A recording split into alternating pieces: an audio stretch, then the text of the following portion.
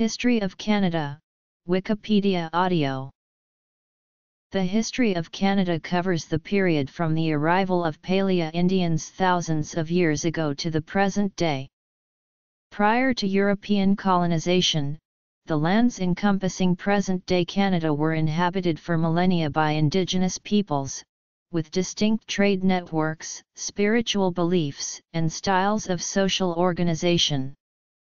Some of these older civilizations had long faded by the time of the first European arrivals and have been discovered through archaeological investigations.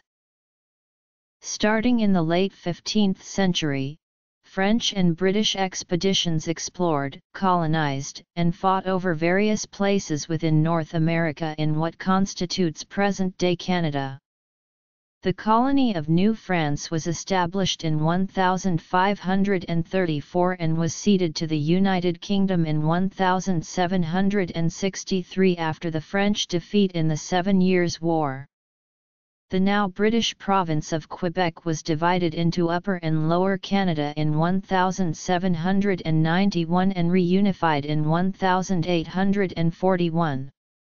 In 1867, the province of Canada was joined with 2 other British colonies of New Brunswick and Nova Scotia through confederation, forming a self-governing entity named Canada.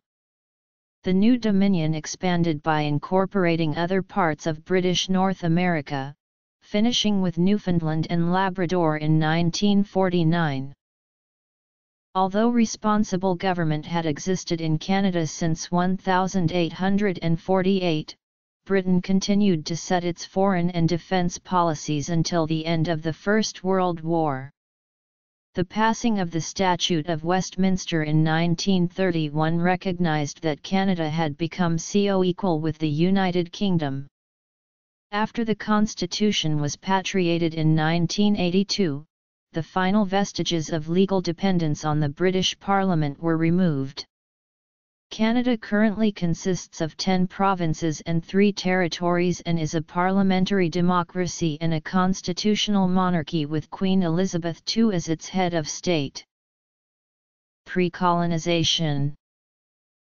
Over centuries, elements of Indigenous, French, British, and more recent immigrant customs have combined to form a Canadian culture that has also been strongly influenced by its linguistic, geographic and economic neighbor, the United States.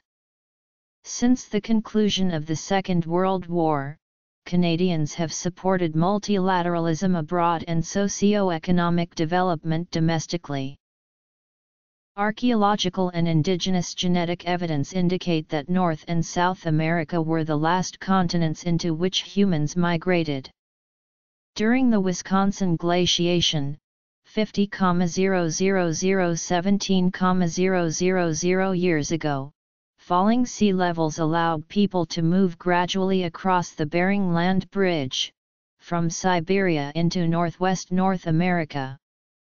At that point, they were blocked by the Laurentide ice sheet that covered most of Canada, confining them to Alaska and the Yukon for thousands of years. The exact dates and routes of the peopling of the Americas are the subject of an ongoing debate. By 16,000 years ago, the glacial melt allowed people to move by land south and east out of Beringia, and into Canada. The Queen Charlotte Islands, Old Crow Flats, and Bluefish Caves contain some of the earliest Paleo-Indian archaeological sites in Canada. Ice Age hunter-gatherers of this period left lithic flake-fluted stone tools and the remains of large butchered mammals. The North American climate stabilized around 8000 BCE. Climatic conditions were similar to modern patterns, however, the receding glacial ice sheets still covered large portions of the land, creating lakes of meltwater. Most population groups during the Archaic periods were still highly mobile hunter-gatherers. However, individual groups started to focus on resources available to them locally, thus with the passage of time, there is a pattern of increasing regional generalization. The woodland cultural period dates from about 2000 BCE to 1000 CE and is applied to the Ontario, Quebec, and Maritime regions. The introduction of pottery distinguishes the woodland culture from the previous archaic stage inhabitants. The Laurentian-related people of Ontario manufactured the oldest pottery excavated to date in Canada. The Hopewell tradition is an indigenous culture that flourished along American rivers from 300 BCE to 500 CE. At its greatest extent, the Hopewell exchange system connected cultures and societies to the peoples on the Canadian shores of Lake Ontario. Canadian expression of the Hopewellian peoples encompasses the Point Peninsula, Saugeen, and Laurel complexes. The eastern woodland areas of what became Canada were home to the Algonquian and Iroquoian peoples. The Algonquian language is believed to have originated in the western plateau of Idaho or the plains of Montana and moved with migrants eastward, eventually extending in various manifestations all the way from Hudson Bay to what is today Nova Scotia in the east and as far south as the Tidewater region of Virginia. Speakers of Eastern Algonquian languages included the Mi'kmaq and Abenaki of the Maritime region of Canada and likely the extinct Beothuk of Newfoundland.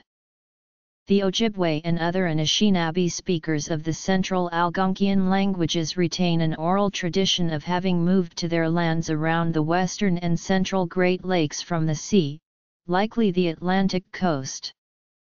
According to oral tradition, the Ojibwe formed the Council of Three Fires in 796 CE with the Odawa and the Potawatomi. The Five Nations of the Iroquois were centered from at least 1000 CE in northern New York, but their influence extended into what is now southern Ontario and the Montreal area of modern Quebec. They spoke varieties of Iroquoian languages. The Iroquois Confederacy, according to oral tradition, was formed in 1142 CE. In addition, there were other Iroquoian-speaking peoples in the area, including the St. Lawrence Iroquoians, the Erie, and others. Indigenous peoples. On the Great Plains, the Cree, or Enhai depended on the vast herds of bison to supply food and many of their other needs. To the northwest were the peoples of the Nadine languages, which include the Athabascan-speaking peoples and the Tlingit, who lived on the islands of southern Alaska and northern British Columbia. The Nadine language group is believed to be linked to the Yeniseian languages of Siberia. The Dene of the Western Arctic may represent a distinct wave of migration from Asia to North America. The interior of British Columbia was home to the Salishan language groups such as the Shuswap, Okanagan, and Southern Athabascan language groups, primarily the Dakel and the Tsilhqot'in. The inlets and valleys of the British Columbia coast sheltered large, distinctive populations, such as the Haida, Kwakwaka'wakw and Nuuch'ahnullth, sustained by the region's abundant salmon and shellfish. These peoples developed complex cultures dependent on the western red cedar that included wooden houses, seagoing whaling and war canoes and elaborately carved potlatch items and totem poles. In the Arctic archipelago, the distinctive Palea Eskimos known as Dorset peoples, whose culture has been traced back to around 500 BCE, were replaced by the ancestors of today's Inuit by 1500 CE. This transition is supported by archaeological records and Inuit mythology that tells of having driven off the Tuniat or first inhabitants. Inuit traditional laws are anthropologically different from Western law. Customary law was non-existent in Inuit society before the introduction of the Canadian legal system. There are reports of contact made before the 1492 voyages of Christopher Columbus and the Age of Discovery between First Nations, Inuit, and those from other continents. The Norse, who had settled Greenland and Iceland, arrived around the year 1000 and built a small settlement at Lance Auxiliary Meadows at the northernmost tip of Newfoundland. Lance Auxiliary Meadows is also notable for its connection with the attempted colony of Vinland established by Leif Erikson around the same period, or, more broadly, with Norse exploration of the Americas. Under letters patent from King Henry VII of England, the Italian John Cabot became the first European known to have landed in Canada after the time of the Vikings. Records indicate that on June 24, 1497 he sighted land at a northern location believed to be somewhere in the Atlantic provinces. Official tradition deemed the first landing site to be at Cape Bonavista, Newfoundland, although other locations are possible. After 1497, Cabot and his son Sebastian Cabot continued to make other voyages to find the Northwest Passage, and other explorers continued to sail out of England to the New World, although the details of these voyages are not well recorded. Based on the Treaty of Tordesillas, the Spanish crown claimed it had territorial rights in the area visited by John Cabot in 1497 and 1498 CE. However, Portuguese explorers like João Fernandes Lavrador would continue to visit the North Atlantic coast, which accounts for the appearance of Labrador on topographical maps of the period. In 1501 and 1502 the Corte-Real brothers explored Newfoundland and Labrador, claiming these lands as part of the Portuguese Empire. In 1506, King Manuel I of Portugal created taxes for the cod fisheries in Newfoundland waters. João Álvares Fagundes and Pero de Barcelos established fishing outposts in Newfoundland and Nova Scotia around 1521 CE, however, these were later abandoned, with the Portuguese colonizers focusing their efforts on South America. The extent and nature of Portuguese activity on the Canadian mainland during the 16th century remains unclear and controversial. French interest in the New World began with Francis I of France, who in 1524 sponsored Giovanni da Verrazzano to navigate the region between Florida and Newfoundland in hopes of finding a route to the Pacific Ocean. Although the English had laid claims to it 1497 when John Cabot made landfall somewhere on the North American coast and had claimed the land for England on behalf of King Henry VII, these claims were not exercised and England did not make any attempts at permanent colonization. For the French, however, Jacques Cartier planted a cross in the Gaspé Peninsula in 1534 and claimed the land in the name of Francis I, establishing a region called Canada the following summer. Permanent settlement attempts by Cartier at Charlesbourg Royal in 1541, at Sable Island in 1598 by Marquis de la Roche-Mesguise, and at Tadoussac, Quebec in 1600 by François Grave du Pont had all eventually failed. Despite these initial failures, French fishing fleets sailed the Atlantic coast and into the St. Lawrence River, trading and making alliances with First Nations, as well as establishing fishing settlements such as in Perce in 1603.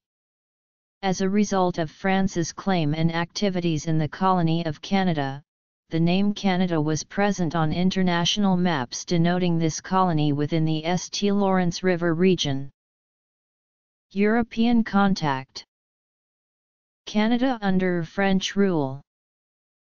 In 1604, a North American fur trade monopoly was granted to Pierre du Guay, Sieur de Mons. The fur trade became one of the main economic ventures in North America. Duguay led his first colonization expedition to an island located near the mouth of the St. Croix River. Among his lieutenants was a geographer named Samuel de Champlain, who promptly carried out a major exploration of the northeastern coastline of what is now the United States. In the spring of 1605, under Samuel de Champlain, the new St. Croix settlement was moved to Port Royal. Samuel de Champlain also landed at St. John Harbor on June 24, 1604, and is where the city of St. John, New Brunswick, and the St. John River gets its name. Wars during the colonial era. Canada under British rule. Cession of New France to Britain. American Revolution and the Loyalists. War of 1812. In 1608 Champlain founded what is now Quebec City, one of the earliest permanent settlements, which would become the capital of New France. He took personal administration over the city and its affairs, and sent out expeditions to explore the interior. Champlain himself discovered Lake Champlain in 1609. By 1615, he had traveled by canoe up the Ottawa River through Lake Nipissing and Georgian Bay to the center of Huron country near Lake Simcoe. During these voyages, Champlain aided the Wendat in their battles against the Iroquois Confederacy. As a result, the Iroquois would become enemies of the French and be involved in multiple conflicts until the signing of the Great Peace of Montreal in 1701. The English, led by Humphrey Gilbert, had claimed St. John's, Newfoundland, in 1583 as the first North American English colony by royal prerogative of Queen Elizabeth I. In the reign of King James I, the English established additional colonies in Cupids and Ferryland, Newfoundland, and soon after established the first successful permanent settlements of Virginia to the south. On September 29, 1621, a charter for the foundation of a New World Scottish colony was granted by King James to Sir William Alexander. In 1622, the first settlers left Scotland. They initially failed and permanent Nova Scotian settlements were not firmly established until 1629 during the end of the Anglo-French War. These colonies did not last long except the fisheries in Ferryland under Sir David Kirke. In 1631, under Charles I of England, the Treaty of Suza was signed, ending the war and returning Nova Scotia to the French. New France was not fully restored to French rule until the 1632 Treaty of Saint-Germain-en-Laye. This led to new French immigrants and the founding of Trois-Rivières in 1634. During this period, in contrast to the higher density and slower moving agricultural settlement development by the English inward from the east coast of the colonies, New France's interior frontier would eventually cover an immense area with a thin network centered on fur trade, conversion efforts by missionaries, establishing and claiming an empire, and military efforts to protect and further those efforts. The largest of these canoe networks covered much of present-day Canada and central present-day United States. Rebellions and the Durham Report. After Champlain's death in 1635, the Roman Catholic Church and the Jesuit establishment became the most dominant force in New France and hoped to establish a utopian European and Aboriginal Christian community. In 1642, the Sulpicians sponsored a group of settlers led by Paul Chomedy de Maisonneuve, who founded Ville Marie, precursor to present-day Montreal. In 1663 the French crown took direct control of the colonies from the Company of New France. Although immigration rates to New France remained very low under direct French control, most of the new arrivals were farmers, and the rate of population growth among the settlers themselves had been very high. The women had about 30% or more children than comparable women who remained in France. Yves Landry says, Canadians had an exceptional diet for their time. This was due to the natural abundance of meat, fish, and pure water, the good food conservation conditions during the winter, and an adequate wheat supply in most years. The 1666 census of New France was conducted by France's intendant, Jean Talon, in the winter of 1665–1666. The census showed a population count of 3,215 Acadians inhabitants in the administrative districts of Acadia and Canada. The census also revealed a great difference in the number of men at 2,034 versus 1,181 women. By the early 1700s the New France settlers were well established along the shores of the St. Lawrence River and parts of Nova Scotia, with a population around 16,000. However, new arrivals stopped coming from France in the preceding decades, resulting in the English and Scottish settlers in Newfoundland, Nova Scotia, and the southern 13 colonies to vastly outnumber the French population, approximately 10-1 by the 1750s.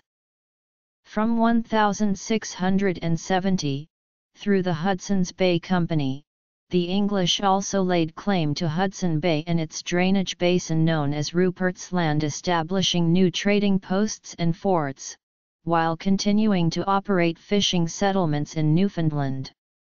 French expansion along the Canadian canoe routes challenged the Hudson's Bay Company claims, and in 1686, Pierre Trevoil led an overland expedition from Montreal to the shore of the bay, where they managed to capture a handful of outposts.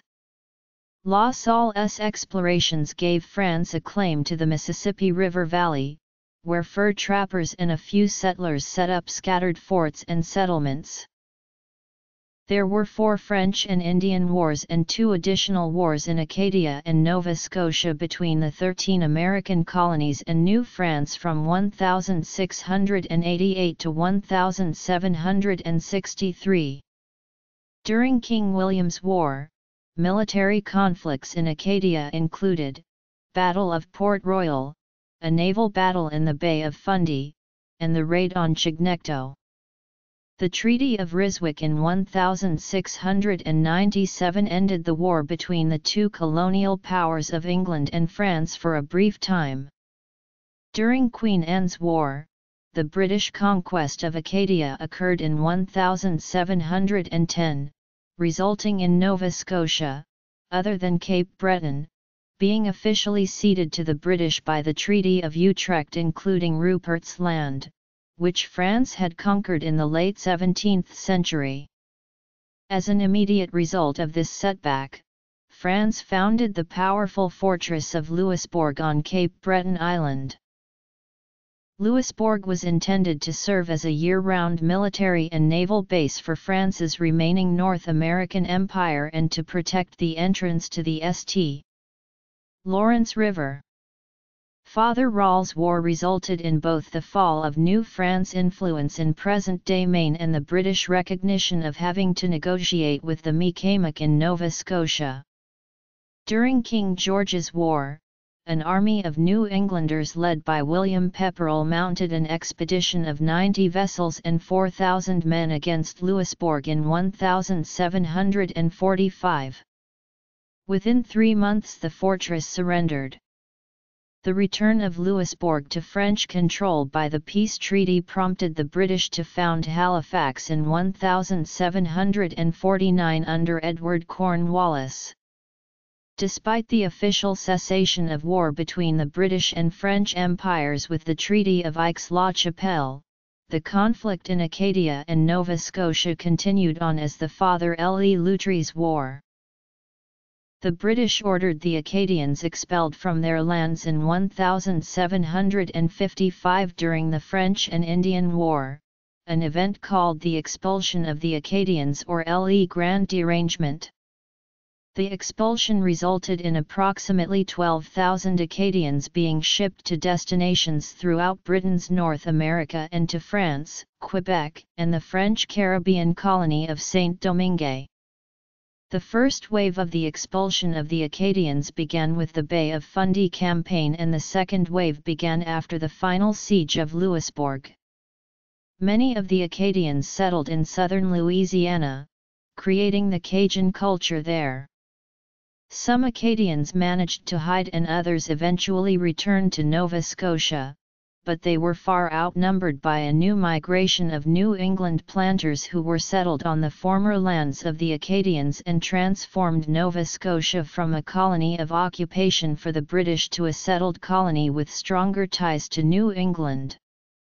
Britain eventually gained control of Quebec City and Montreal after the Battle of the Plains of Abraham and Battle of Fort Niagara in 1759, and the Battle of the Thousand Islands and Battle of Saint Foy in 1760. With the end of the 7 Years' War and the signing of the Treaty of Paris, France ceded almost all of its remaining territory in mainland North America, except for fishing rights off Newfoundland and the 2 small islands of Saint Pierre and Miquelon where its fishermen could dry their fish. France had already secretly ceded its vast Louisiana territory to Spain under the Treaty of Fontainebleau, in which King Louis XV of France had given his cousin King Charles III of Spain the entire area of the drainage basin of the Mississippi River from the Great Lakes to the Gulf of Mexico and from the Appalachian Mountains to the Rocky Mountains. France and Spain kept the Treaty of Fontainebleau secret from other countries until 1764. In return for acquiring Canada, Britain returned to France its most important sugar-producing colony, Guadeloupe, which the French at the time considered more valuable than Canada. Pacific colonies.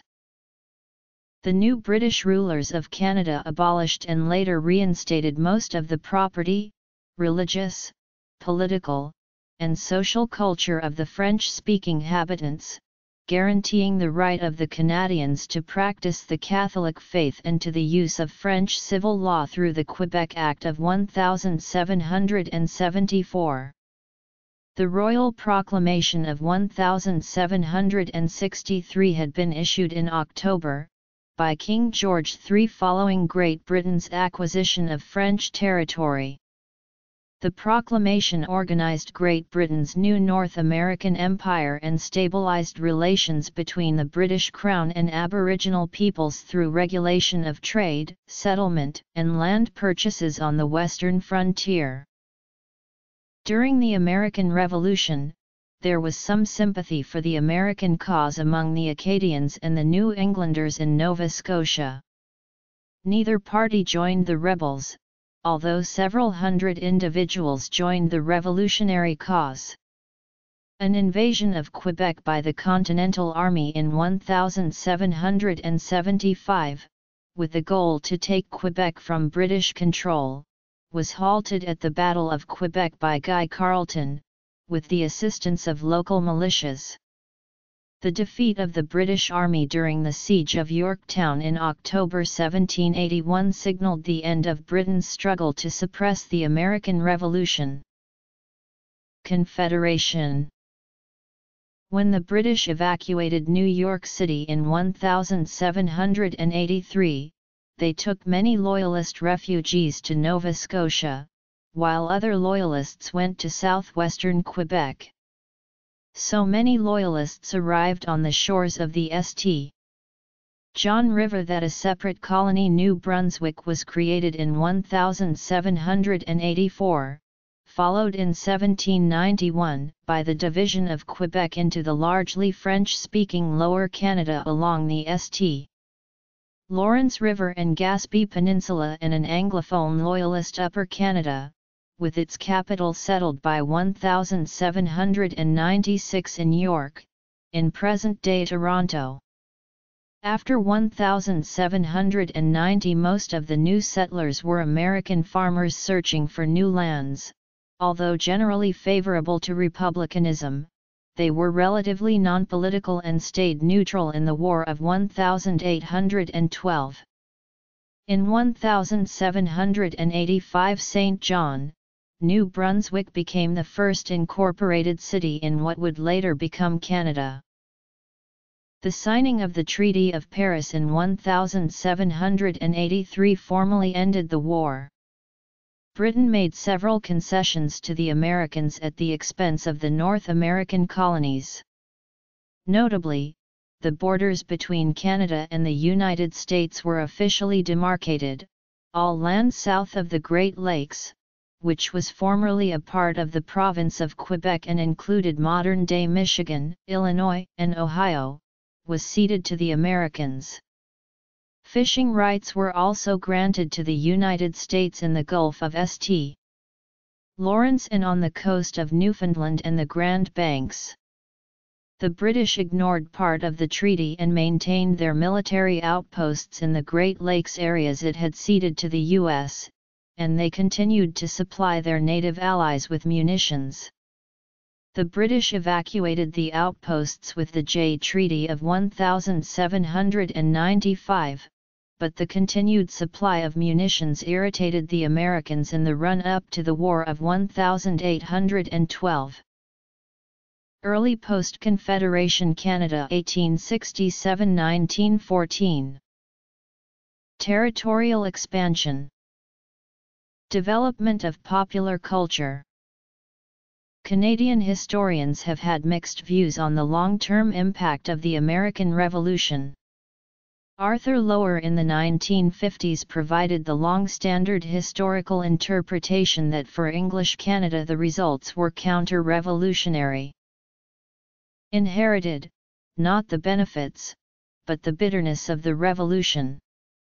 English Canada started its life with as powerful a nostalgic shove backward into the past as the conquest had given to French Canada, two little peoples officially devoted to counter-revolution, to lost causes, to the tawdry ideals of a society of men and masters, and not to the self-reliant freedom alongside of them. Recently Michel Ducharme has agreed that Canada did indeed oppose republican liberty, as exemplified by the United States and France. However, he says it did find a different path forward when it fought against British rulers after 1837 to secure modern liberty. That form of liberty focused not on the virtues of citizens but on protecting their rights from infringement by the state. The War of 1812 was fought between the United States and the British, with the British North American colonies being heavily involved. Greatly outgunned by the British Royal Navy, the American war plans focused on an invasion of Canada. The American frontier states voted for war to suppress the First Nations raids that frustrated settlement of the frontier. The war on the border with the United States was characterized by a series of multiple failed invasions and fiascos on both sides. American forces took control of Lake Erie in 1813, driving the British out of Western Ontario, killing the Native American leader Tecumseh, and breaking the military power of his confederacy. The war was overseen by British Army officers like Isaac Brock and Charles de Salaberry with the assistance of First Nations and Loyalist informants, most notably Laura Secord. The war ended with no boundary changes thanks to the Treaty of Ghent of 1814, and the Rush-Bagot Treaty of 1817. A demographic result was the shifting of the destination of American migration from Upper Canada to Ohio, Indiana, and Michigan, without fear of Indian attacks.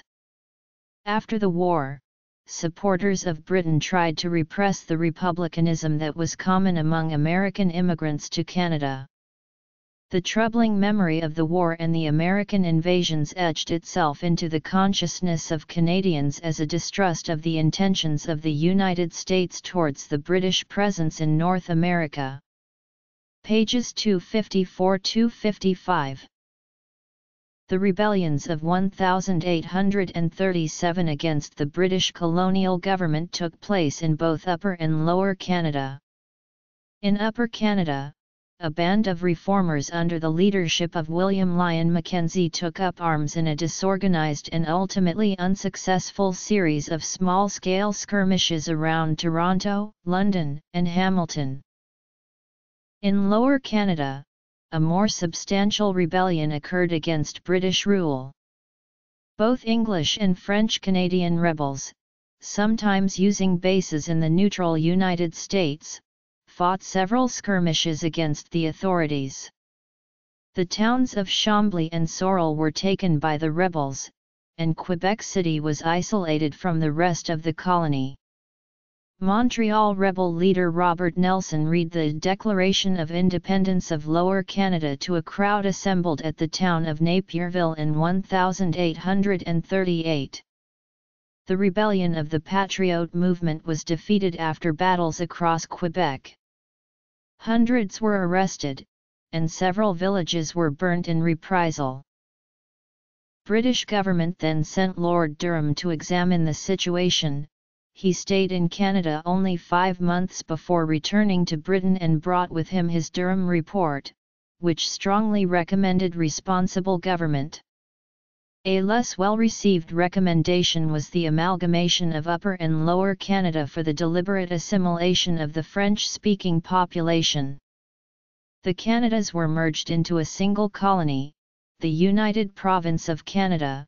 By the 1840 Act of Union and Responsible Government was achieved in 1848, a few months after it was accomplished in Nova Scotia. The Parliament of United Canada in Montreal was set on fire by a mob of Tories in 1849 after the passing of an indemnity bill for the people who suffered losses during the rebellion in Lower Canada. Between the Napoleonic Wars and 1850, some 800,000 immigrants came to the colonies of British North America, mainly from the British Isles, as part of the Great Migration of Canada. These included Gaelic-speaking Highland Scots displaced by the Highland clearances to Nova Scotia and Scottish and English settlers to the Canadas, particularly Upper Canada. The Irish famine of the 1840s significantly increased the pace of Irish Catholic immigration to British North America, with over 35,000 distressed Irish landing in Toronto alone in 1847 and 1848. Spanish explorers had taken the lead in the Pacific Northwest coast, with the voyages of Juan José Pérez Hernández in 1774 and 1775. By the time the Spanish determined to build a fort on Vancouver Island, the British navigator James Cook had visited Nootka Sound and charted the coast as far as Alaska, while British and American maritime fur traders had begun a busy era of commerce with the coastal peoples to satisfy the brisk market for sea otter pelts in China, thereby launching what became known as the China trade. In 1789, war threatened between Britain and Spain on their respective rights.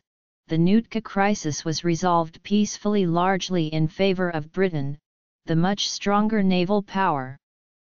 In 1793, Alexander Mackenzie, a Canadian working for the Northwest Company, crossed the continent and with his Aboriginal guides and French-Canadian crew, reached the mouth of the Bella Coola River, completing the first continental crossing north of Mexico, missing George Vancouver's charting expedition to the region by only a few weeks. In 1821, the Northwest Company and Hudson's Bay Company merged, with a combined trading territory that was extended by a license to the Northwestern Territory and the Columbia and New Caledonia Fur Districts, which reached the Arctic Ocean on the north and the Pacific Ocean on the west. The colony of Vancouver Island was chartered in 1849, with the trading post at Fort Victoria as the capital.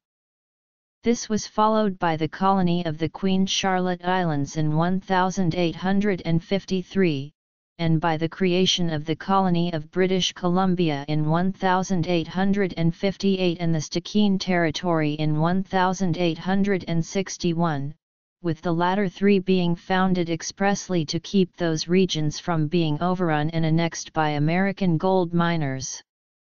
The colony of the Queen Charlotte Islands and most of the Stikine Territory were merged into the colony of British Columbia in 1863.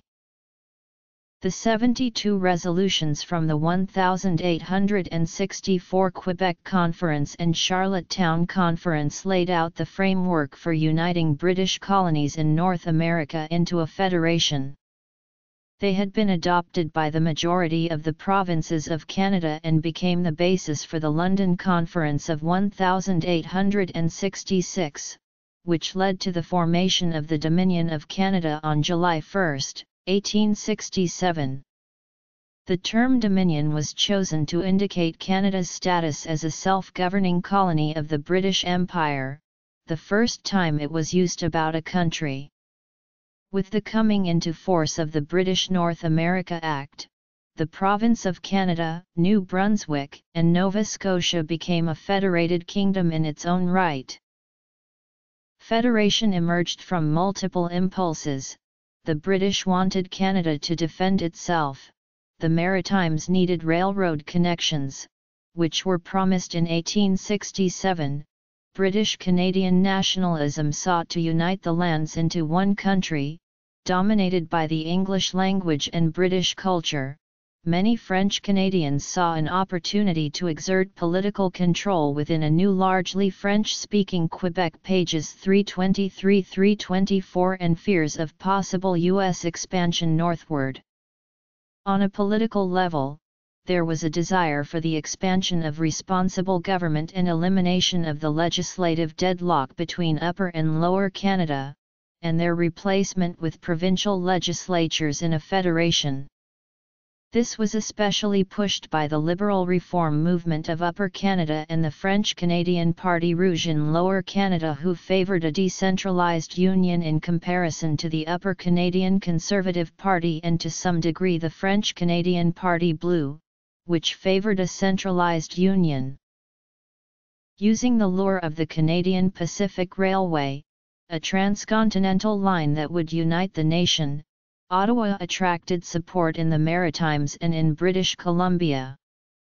In 1866, the colony of British Columbia and the colony of Vancouver Island merged into a single colony of British Columbia. It joined the Canadian Confederation in 1871. In 1873, Prince Edward Island joined. Newfoundland, which had no use for a transcontinental railway, voted no in 1869, and did not join Canada until 1949. In 1873, John A. Macdonald created the Northwest Mounted Police to help police the Northwest Territories.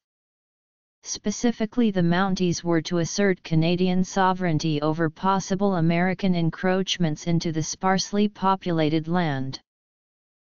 The Mounties' first large-scale mission was to suppress the Second Independence Movement by Manitoba's Métis, a mixed-blood people of joint First Nations and European descent, who originated in the mid-17th century. The desire for independence erupted in the Red River Rebellion in 1869 and the later Northwest Rebellion in 1885 led by Louis Riel. Suppressing the rebellion was Canada's first independent military action. It cost about $5 million and demonstrated the need to complete the Canadian Pacific Railway.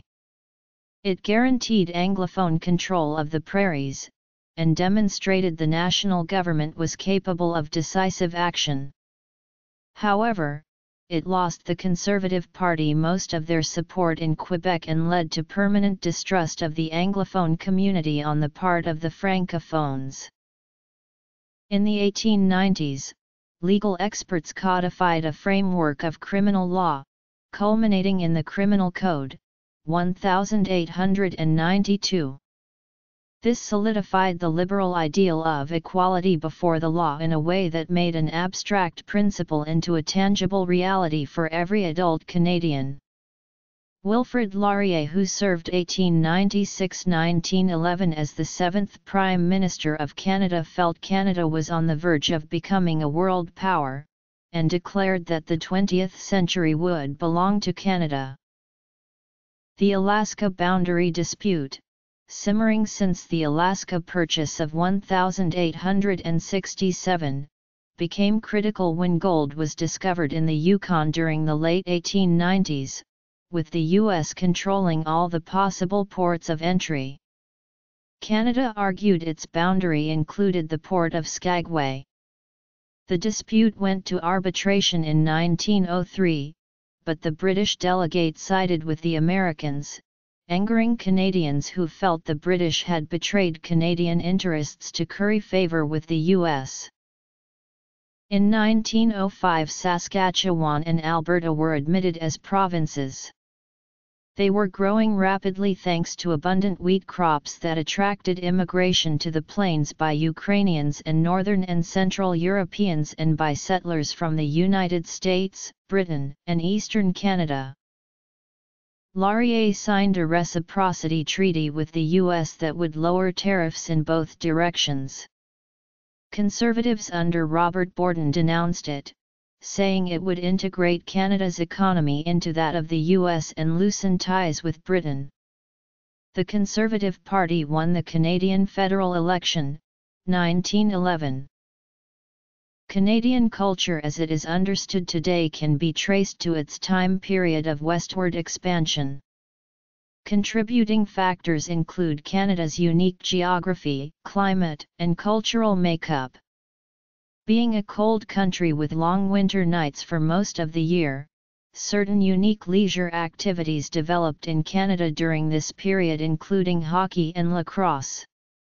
During this period, the churches tried to steer leisure activities, by preaching against drinking and scheduling annual revivals and weekly club activities. By 1930, radio played a major role in uniting Canadians behind their local or regional hockey teams.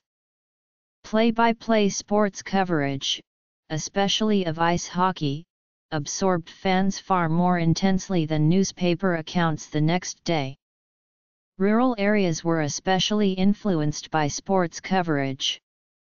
Canadians in the 19th century came to believe themselves possessed of a unique northern character, due to the long, harsh winters that only those of hardy body and mind could survive.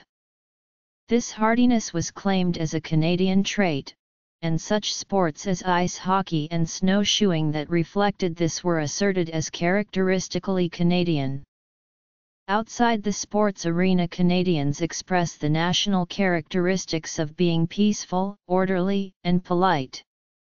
Inside, they scream their lungs out at ice hockey games, cheering the speed, ferocity, and violence, making hockey an ambiguous symbol of Canada. The Canadian forces and civilian participation in the First World War helped to foster a sense of British-Canadian nationhood.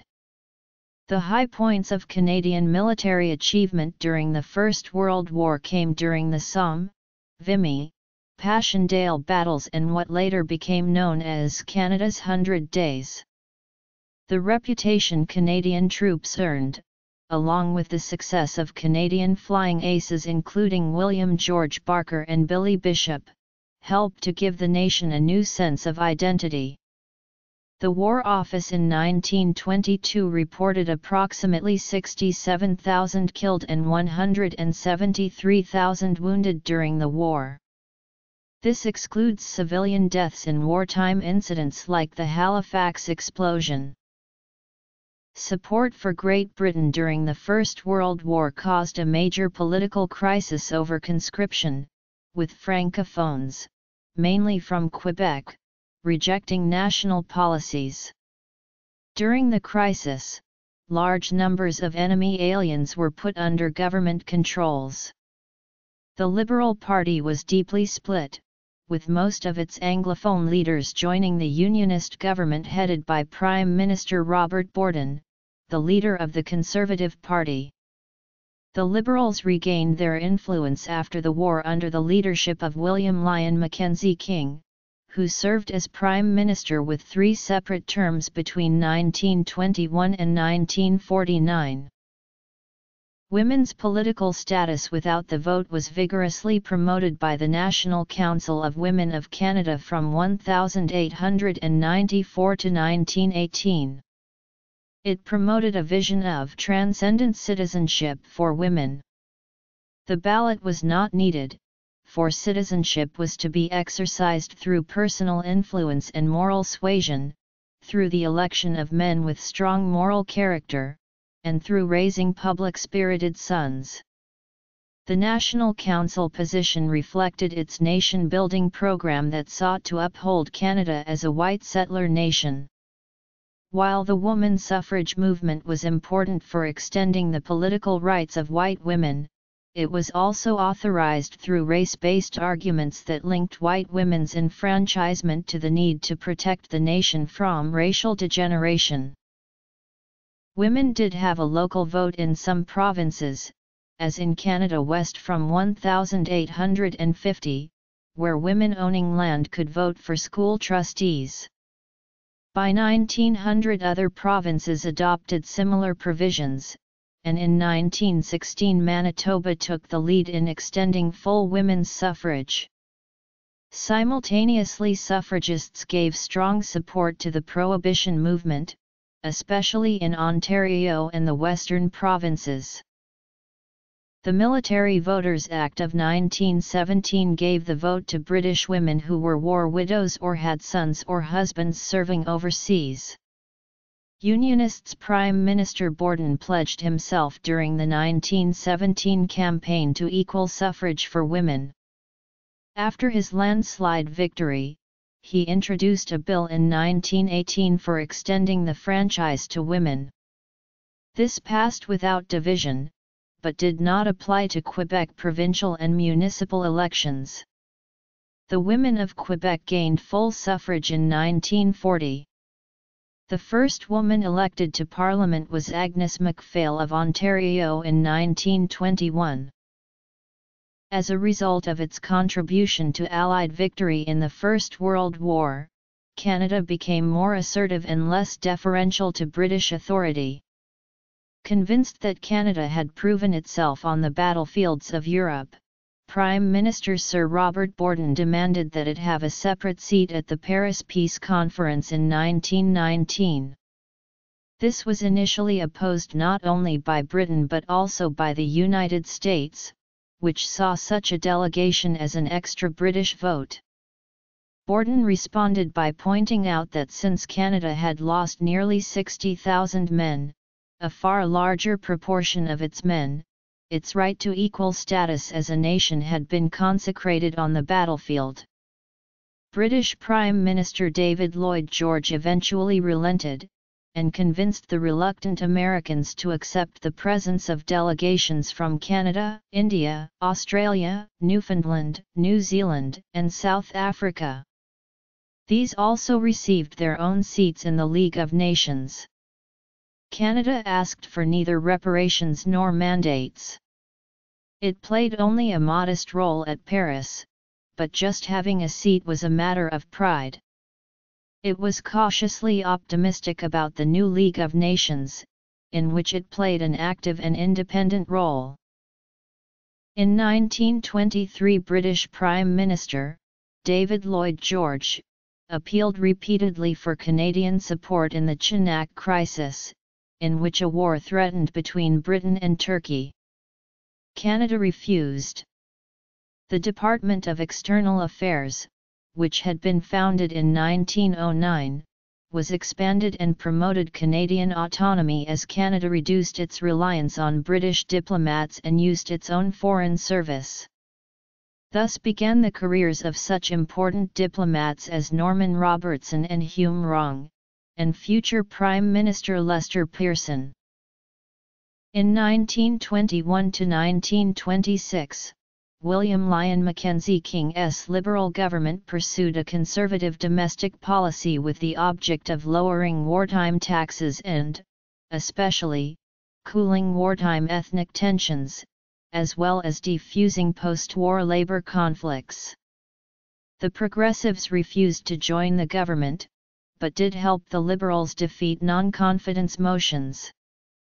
King faced a delicate balancing act of reducing tariffs enough to please the prairie-based Progressives, but not too much to alienate his vital support in industrial Ontario and Quebec, which needed tariffs to compete with American imports. King and Conservative leader Arthur Meighen sparred constantly and bitterly in Commons debates. The Progressives gradually weakened. Their effective and passionate leader, Thomas Crerar, resigned to return to his grain business, and was replaced by the more placid Robert Fork. The socialist reformer J.S. Woodsworth gradually gained influence and power among the Progressives, and he reached an accommodation with King on policy matters. In 1926, Prime Minister Mackenzie King advised the Governor-General, Lord Byng, to dissolve Parliament and call another election, but Byng refused, the only time that the Governor-General has exercised such a power.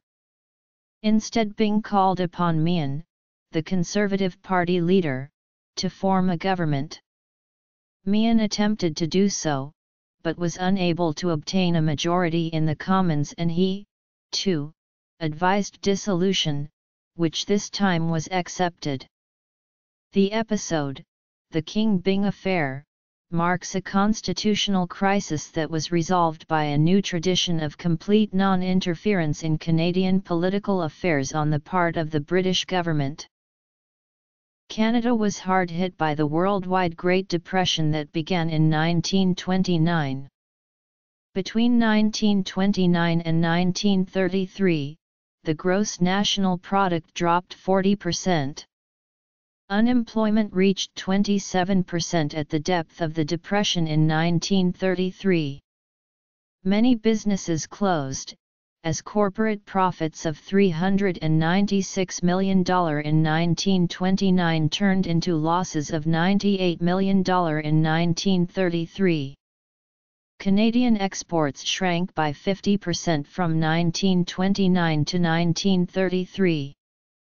Construction all but stopped, and wholesale prices dropped 30%.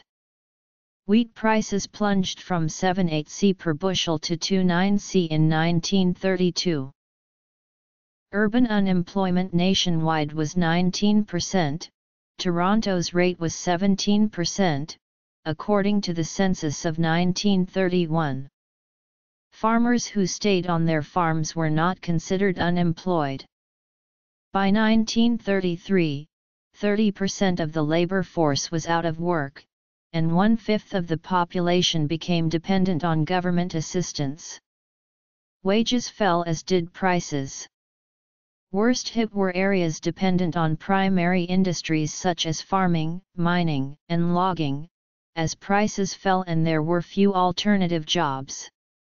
Most families had moderate losses and little hardship, though they too became pessimistic and their debts became heavier as prices fell.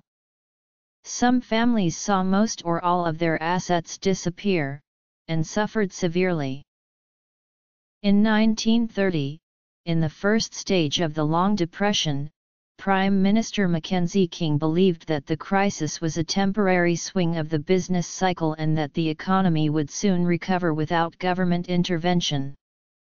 He refused to provide unemployment relief or federal aid to the provinces, saying that if conservative provincial governments demanded federal dollars, he would not give them a 5-cent piece. His blunt wisecrack was used to defeat the Liberals in the 1930 election.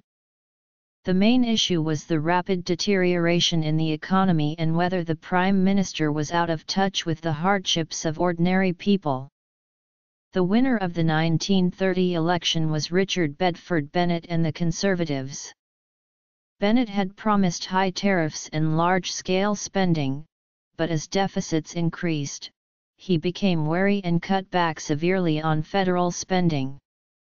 With falling support and the Depression getting only worse, Bennett attempted to introduce policies based on the New Deal of President Franklin D. Roosevelt in the United States, but he got little passed. Bennett's government became a focus of popular discontent. For example, auto owners saved on gasoline by using horses to pull their cars, dubbing them Bennett buggies. The Conservative failure to restore prosperity led to the return of Mackenzie King's Liberals in the 1935 election. In 1935, the Liberals used the slogan "King or Chaos" to win a landslide in the 1935 election. Promising a much-desired trade treaty with the U.S., the Mackenzie King government passed the 1935 Reciprocal Trade Agreement. It marked the turning point in Canadian-American economic relations, reversing the disastrous trade war of 1930-31, lowering tariffs, and yielding a dramatic increase in trade. The worst of the Depression had passed by 1935, as Ottawa launched relief programs such as the National Housing Act and National Employment Commission. The Canadian Broadcasting Corporation became a Crown Corporation in 1936. TransCanada Airlines was formed in 1937, as was the National Film Board of Canada in 1939. In 1938, Parliament transformed the Bank of Canada from a private entity to a Crown Corporation. One political response was a highly restrictive immigration policy and a rise in nativism. Times were especially hard in Western Canada, where a full recovery did not occur until the Second World War began in 1939. One response was the creation of new political parties such as the Social Credit Movement and the Cooperative Commonwealth Federation, as well as popular protest in the form of the On to Ottawa Trek. Following the Balfour Declaration of 1926, the British Parliament passed the Statute of Westminster in 1931, which acknowledged Canada as co-equal with the United Kingdom and the other Commonwealth realms.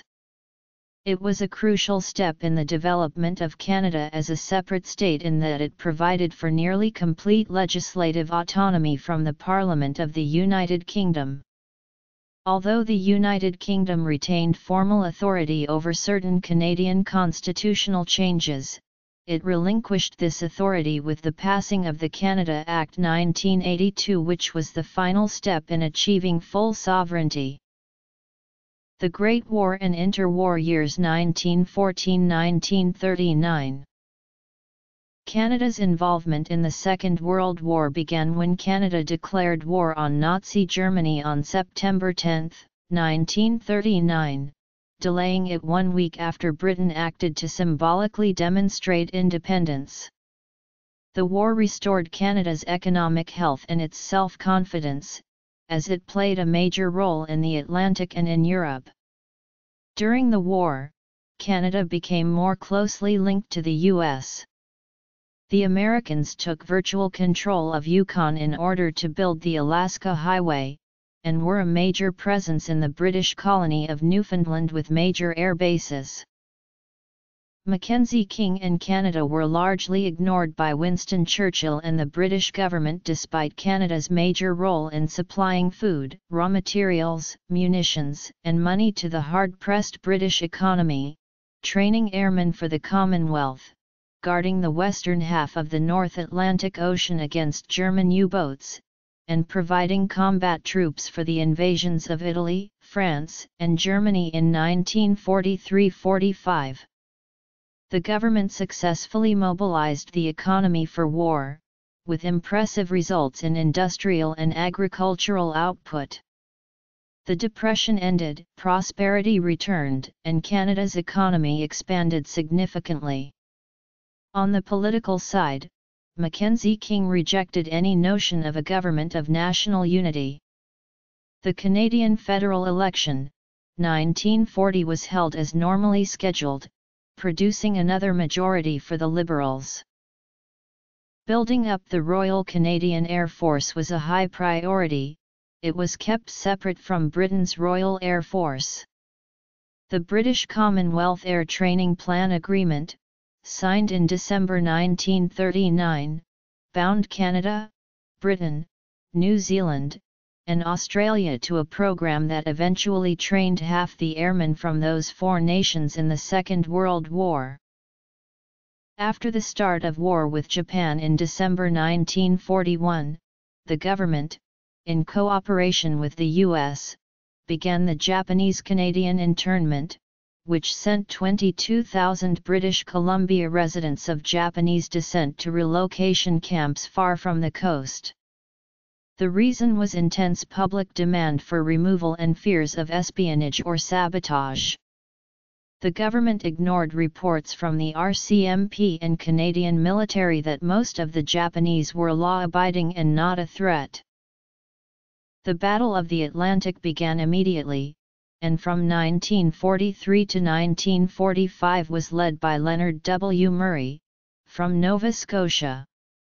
German U-boats operated in Canadian and Newfoundland waters throughout the war, sinking many naval and merchant vessels, as Canada took charge of the defences of the Western Atlantic. The Canadian Army was involved in the failed defence of Hong Kong, the unsuccessful Dieppe raid in August 1942, the Allied invasion of Italy, and the highly successful invasion of France and the Netherlands in 1944–45. First World War. The conscription crisis of 1944 greatly affected unity between French and English-speaking Canadians, though was not as politically intrusive as that of the First World War.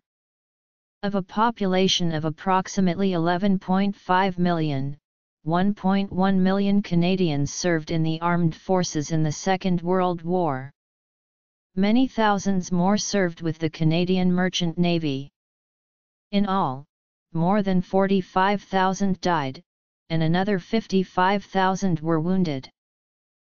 Prosperity returned to Canada during the Second World War and continued in the following years, with the development of universal health care, old age pensions, and veterans' pensions.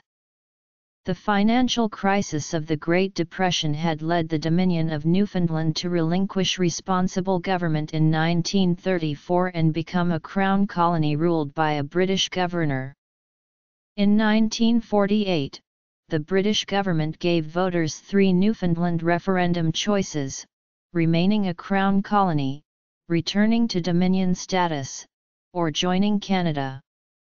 Joining the United States was not made an option.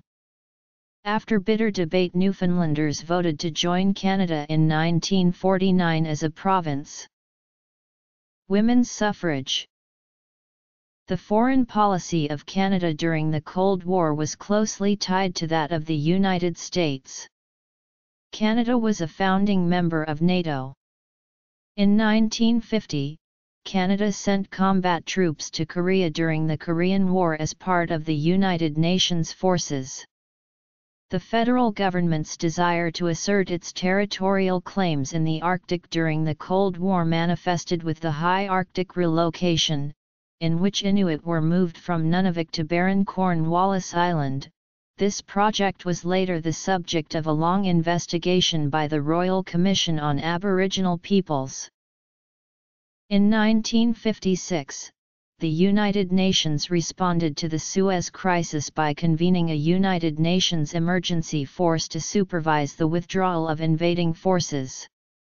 The peacekeeping force was initially conceptualized by Secretary of External Affairs and future Prime Minister Lester B. Pearson.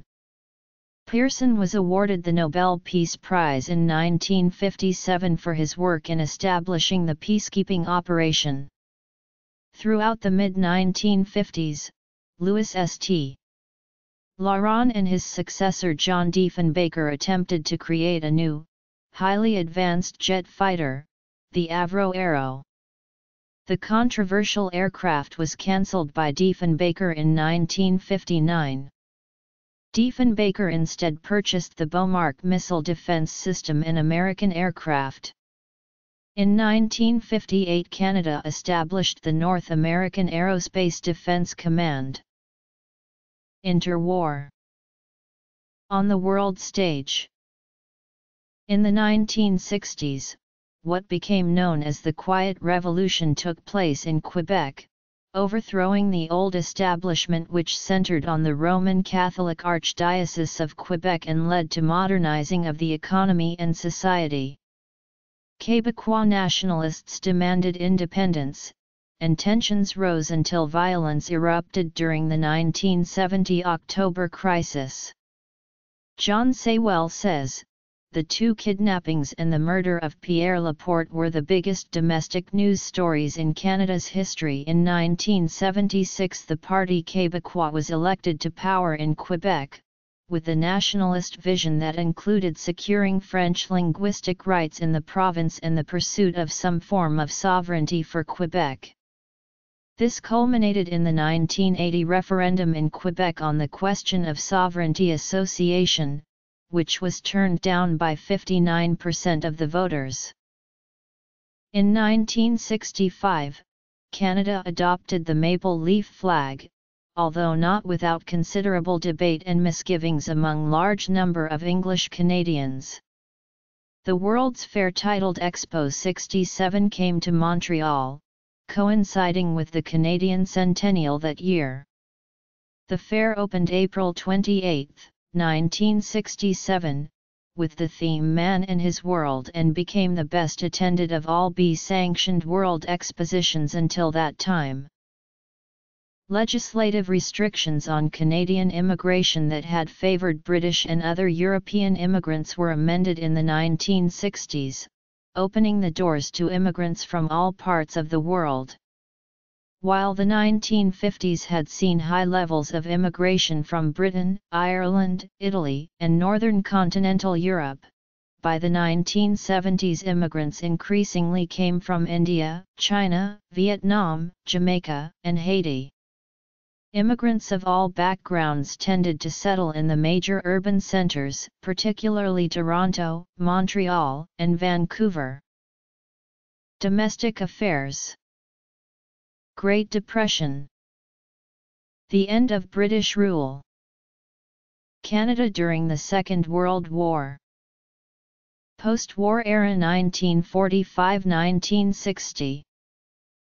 1960–1981. 1982–1992. Recent history, 1992–present. Historiography. Scholarly article collections. Primary sources and statistics. Historiography 2. During his long tenure in the office, Prime Minister Pierre Trudeau made social and cultural change his political goals, including the pursuit of official bilingualism in Canada and plans for significant constitutional change. The West, particularly the petroleum-producing provinces like Alberta, opposed many of the policies emanating from central Canada, with the National Energy Program creating considerable antagonism and growing Western alienation. Multiculturalism in Canada was adopted as the official policy of the Canadian government during the Prime Ministership of Pierre Trudeau. In 1981, the Canadian House of Commons and Senate passed a resolution requesting that the British Parliament enact a package of constitutional amendments which would end the last powers of the British Parliament to legislate for Canada and would create an entirely Canadian process for constitutional amendments. The resolution set out the text of the proposed Canada Act, which also included the text of the Constitution Act, 1982. The British Parliament duly passed the Canada Act 1982, the Queen granting royal assent on March 29, 1982, 115 years to the day since Queen Victoria granted royal assent to the Constitution Act, 1867. On April 17, 1982, the Queen signed the proclamation on the grounds of Parliament Hill in Ottawa, bringing the Constitution Act, 1982 into force, thus patriating the Constitution of Canada.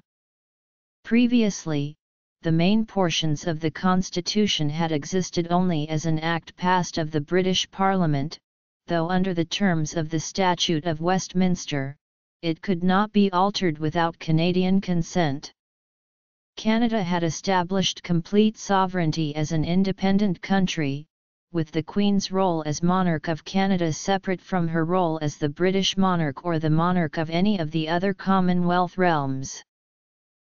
In addition to the enactment of a Canadian amending formulas, the Constitution Act, 1982 enacted the Canadian Charter of Rights and Freedoms. The Charter is a constitutionally entrenched Bill of Rights which applies to both the federal government and the provincial governments, unlike the earlier Canadian Bill of Rights. The patriation of the Constitution was Trudeau's last major act as Prime Minister. He resigned in 1984. On June 23, 1985, Air India Flight 182 was destroyed above the Atlantic Ocean by a bomb on board exploding. All 329 on board were killed, of whom 280 were Canadian citizens. The Air India attack is the largest mass murder in Canadian history. The Progressive Conservative government of Brian Mulroney began efforts to gain Quebec's support for the Constitution Act 1982 and end Western alienation. In 1987, the Meech Lake Accord talks began between the provincial and federal governments, seeking constitutional changes favorable to Quebec. The failure of the Meech Lake Accord resulted in the formation of a separatist party, Bloc Québécois. The constitutional reform process under Prime Minister Mulroney culminated in the failure of the Charlottetown Accord, which would have recognized Quebec as a distinct society but was rejected in 1992 by a narrow margin. Under Brian Mulroney, relations with the United States began to grow more closely integrated. In 1986, Canada and the U.S. signed the Acid Rain Treaty to reduce acid rain. In 1989, the federal government adopted the Free Trade Agreement with the United States despite significant animosity from the Canadian public who were concerned about the economic and cultural impacts of close integration with the United States. On July 11, 1990, the Oka Crisis land dispute began between the Mohawk people of Kanesatake and the adjoining town of Oka, Quebec. The dispute was the first of a number of well-publicized conflicts between First Nations and the Canadian government in the late 20th century. In August 1990, Canada was one of the First Nations to condemn Iraq's invasion of Kuwait, and it quickly agreed to join the U.S.-led coalition. Canada deployed destroyers and later a CF-18 Hornet squadron with support personnel, as well as a field hospital to deal with casualties. Following Mulroney's resignation as Prime Minister in 1993, Kim Campbell took office and became Canada's first female Prime Minister. Campbell remained in office for only a few months. The 1993 election saw the collapse of the Progressive Conservative Party from government to 2 seats, while the Quebec-based sovereigntist Bloc Québécois became the official opposition. Prime Minister Jean Chrétien of the Liberals took office in November 1993 with a majority government and was re-elected with further majorities during the 1997 and 2000 elections. In 1995, the government of Quebec held a second referendum on sovereignty that was rejected by a margin of 50.6% to 49.4%. In 1998, the Canadian Supreme Court ruled unilateral secession by a province to be unconstitutional, and Parliament passed the Clarity Act outlining the terms of a negotiated departure. Environmental issues increased in importance in Canada during this period, resulting in the signing of the Kyoto Accord on Climate Change by Canada's Liberal government in 2002. The accord was in 2007 nullified by Prime Minister Stephen Harper's Conservative government, which proposed a made-in-Canada solution to climate change. Canada became the 4th country in the world and the first country in the Americas to legalize same-sex marriage nationwide with the enactment of the Civil Marriage Act. Court decisions, starting in 2003, had already legalized same-sex marriage in 8 out of 10 provinces and 1 of 3 territories. Before the passage of the Act, more than 3,000 same-sex couples had married in these areas. The Canadian Alliance and PC Party merged into the Conservative Party of Canada in 2003, ending a 13-year division of the Conservative vote. The party was elected twice as a minority government under the leadership of Stephen Harper in the 2006 federal election and 2008 federal election. Harper's Conservative Party won a majority in the 2011 federal election, with the New Democratic Party forming the official opposition for the first time. Under Harper, Canada and the United States continued to integrate state and provincial agencies to strengthen security along the Canada-United States border through the Western Hemisphere Travel Initiative. From 2002 to 2011, Canada was involved in the Afghanistan War as part of the U.S. Stabilization Force and the NATO-commanded International Security Assistance Force. In July 2010, the largest purchase in Canadian military history, totaling 9 billion Cordobas for the acquisition of 65 F-35 fighters, was announced by the federal government. Canada is one of several nations that assisted in the development of the F-35 and has invested over 168 million Cordobas in the program. On October 19, 2015, Stephen Harper's Conservatives were defeated by a newly resurgent Liberal Party under the leadership of Justin Trudeau, and which had been reduced to third-party status in the 2011 elections. Multiculturalism has been emphasized in recent decades.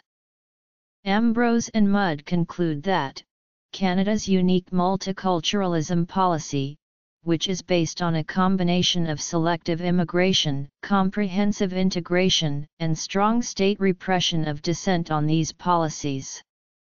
This unique blend of policies has led to a relatively low level of opposition to multiculturalism. The conquest of New France has always been a central and contested theme of Canadian memory. Cornelius Jehannan argues. Historians of the 1950s tried to explain the economic inferiority of the French Canadians by arguing that the conquest destroyed an integral society and decapitated the commercial class, leadership of the conquered people fell to the church, and, because commercial activity came to be monopolized by British merchants, national survival concentrated on agriculture. At the other pole, are those francophone historians who see the positive benefit of enabling the preservation of language and religion and traditional customs under British rule.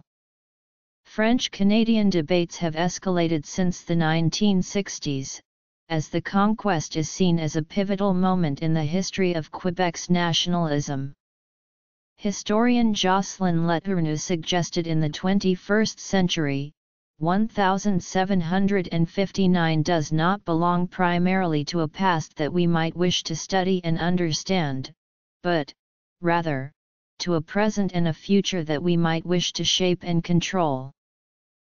Anglophone historians, on the other hand, portray the conquest as a victory for British military, political and economic superiority that was a permanent benefit to the French.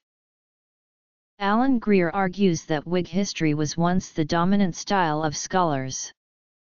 He says the